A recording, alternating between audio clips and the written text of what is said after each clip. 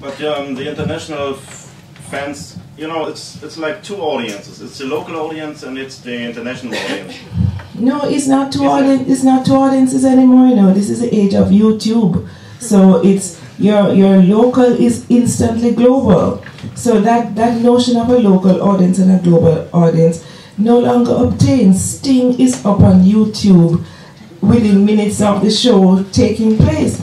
And even within Jamaica, there's a local audience that is contesting what the DJs are doing. So that notion that the international audience is more demanding and is less receptive to the lyrics, and that the local audience is completely accepting of the lyrics, is not true. That is a false divide. Now, you're absolutely right that there are certain recurring themes in dancehall lyrics. In the same way that you have conventions in other traditions, the Romance of the Rose, for example, you know.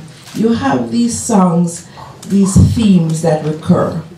Gun lyrics, Batman lyrics, Punani lyrics, and so on. These are recurring themes. The fact that you have these recurring themes does not mean that there's not spaces in the culture where people are critiquing these themes. Look at Tanya's lyric, Tanya Stevens' song, Do You Still Care? We don't have as much music like Tanya's, but it is there. So what I'm saying is, yes, in the local scene, you do have these songs that people respond to, and in many cases, when a DJ may be performing badly and you want to get a forward, not a forward, from the audience, you might draw a Batman tune, or you might draw a gun tune, or so. That these are part of the repertoire that has been developed. This does not mean that new tropes and new themes will not emerge.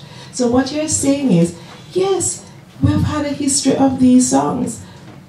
Nobody can deny that. But it doesn't mean that there is no possibility for change, and it doesn't mean that new voices are not emerging. In fact, what I said in our radio program last night, and what we need now is a homosexual DJ to come out to start singing Fire Upon the People Them Who Don't Defend Batman. You know, in other words, that will happen. Trust me.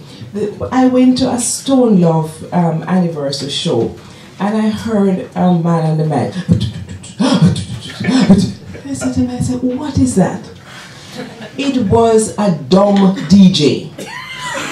Only in Jamaica you could have a dumb person who feels sufficiently confident to DJ. Now, you would have thought that you would need to be able to speak. When I discovered that the man was dumb, I just said, forward my youth, big respect. Because being dumb was no deterrent, you see. And I use this to suggest that more and more spaces are going to open up in Jamaican culture for voices to come center stage. It is a process. It is a process.